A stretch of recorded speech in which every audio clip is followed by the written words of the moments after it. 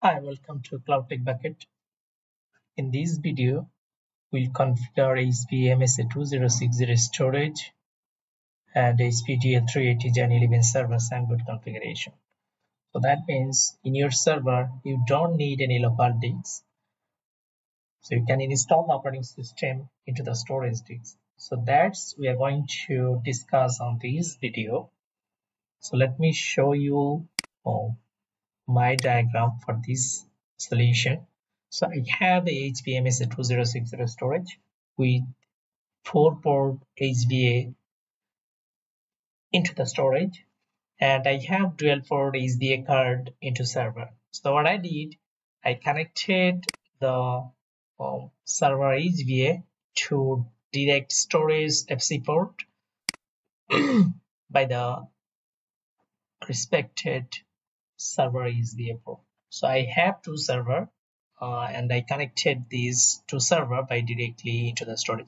As I don't have so much of server, and in future maybe 3 to 5 years later I will need more compute here, so it's fine for me to connect the server directly.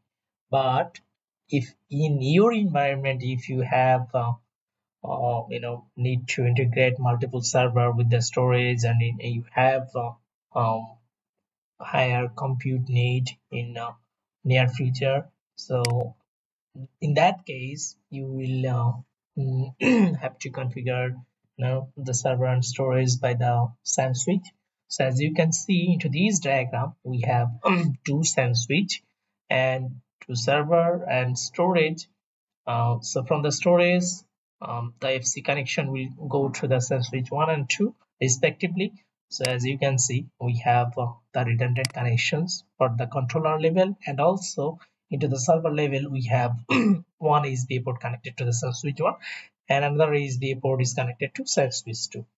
So if you use the SAN switch, then you need to configure the SAN switch joining into the SAN switch by server and storage restricted port. So that's we will discuss another video. Before configuring the actual SAN boot, so we have to follow this step. I just make sure these notes so that we can follow and configure. So first line is make sure your storage is off and initialized. That means your storage is powered on and the management IP address, the pool or the volumes is configured for your storage. And our step one is add server into storage by direct connections, as I have showed in my diagram. So we can connect like these direct connections, or we can connect by SAN switch. So both the design is supported. And second is we will create the volumes for the server which we will use for SAN boot. It can be 40 gig, 100 gig or 500 gig as per your need.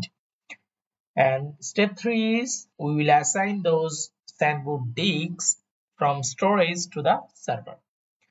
And step 4 is maybe I just made a mistake here. I'll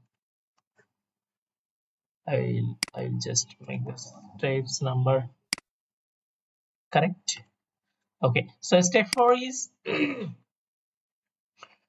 we have to configure the server USB card, and on server USB card we will have to select the specified path for the SAN boot.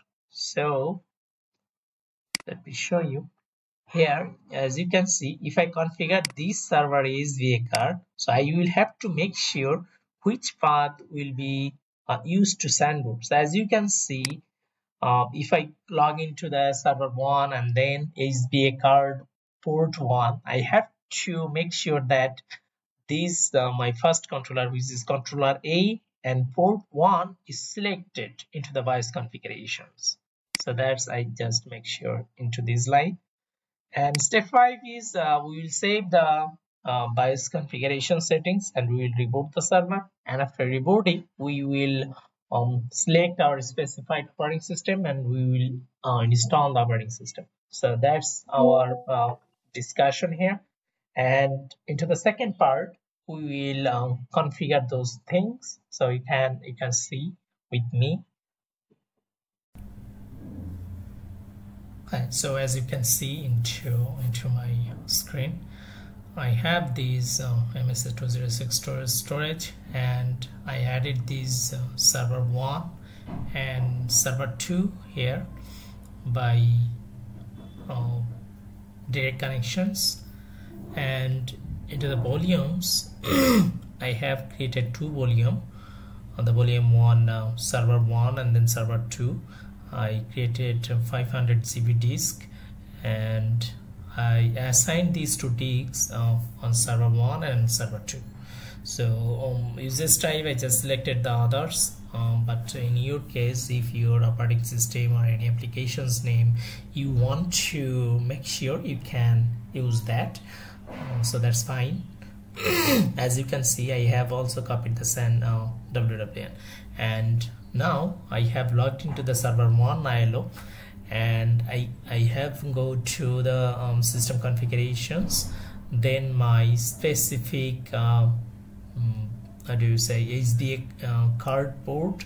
So as you can see into the screen, I need to make sure into the boot settings the WWN login, adapter drivers, all those things are enabled, and the boot and the secure boot login that can be disabled this time. And after configuring the worldwide login and the boot configurations,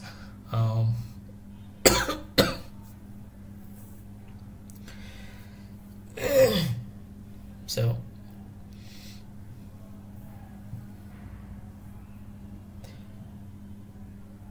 okay, so in boot I don't need to configure anything.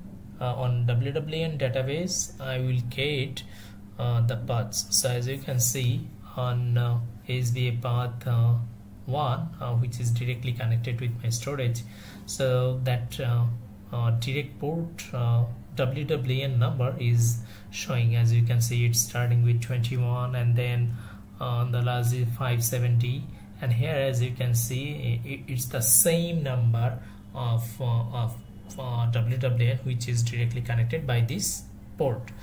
So that means my first port of my server HPE is connected to on my storage controller A port 1, and the second port of my server HPE port is connected to the storage controller B port 1, and for my second server it's the same, like the secondary port of my storage controller A and secondary port of my storage controller B is connected respectively as per the diagram.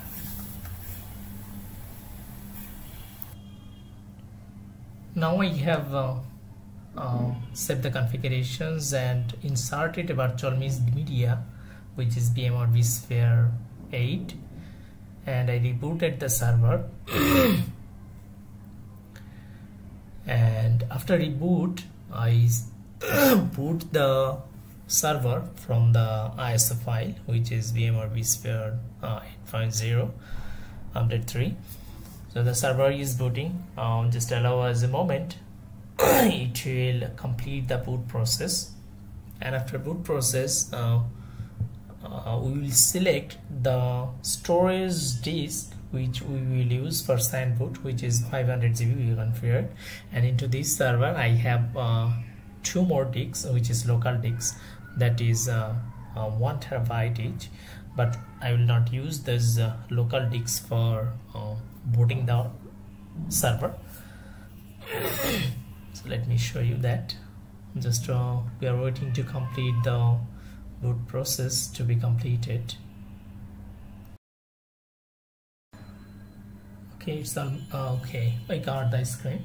We will press enter to continue, then F11 to accept the terms and conditions. It's scanning for the devices. Okay, so into the screen, as you can see, we have three disks. First two is my local disk, and the third one, which is 465 around. So there is a gap like ZV and ZIV, that's fine. So we'll select these disks and we'll press enter to install the operating system into the storage disks.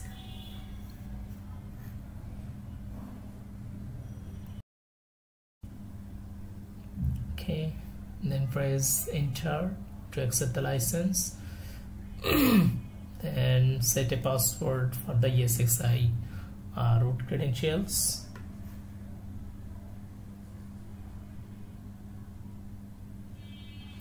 Okay, then F11 again to install the operating system into my storage disk. So this is going to take a while because the ESXi is the very light operating system, which is 400 to 600 MB only. So that's fine. It will be completed real soon. After completing the installation, we will have to remove the installation media and then reboot the server.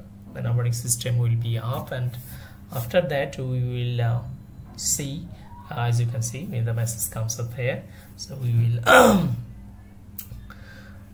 will detach the ISO file which is connected into my ILO console. Now the server is rebooting. So after coming back the server, we will see in my network there is a DHCP enabled, so it will get a IP for management, and by that management IP we will log into the system.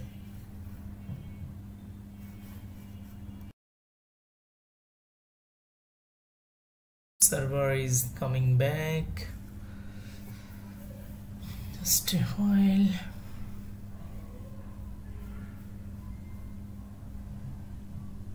Yep, it's almost there.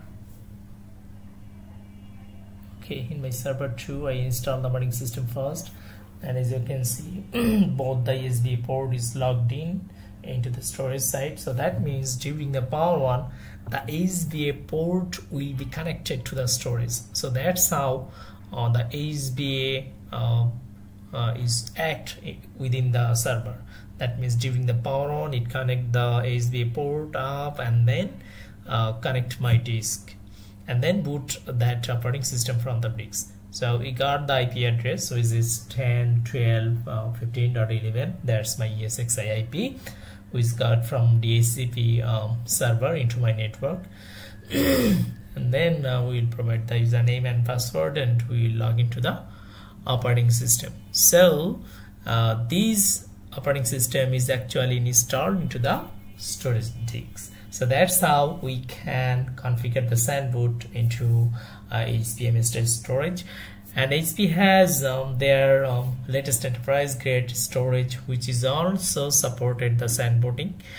But before you purchase the device, you have to make sure the quick spec of storage and server and the HPE port which is supported. Thank you very much.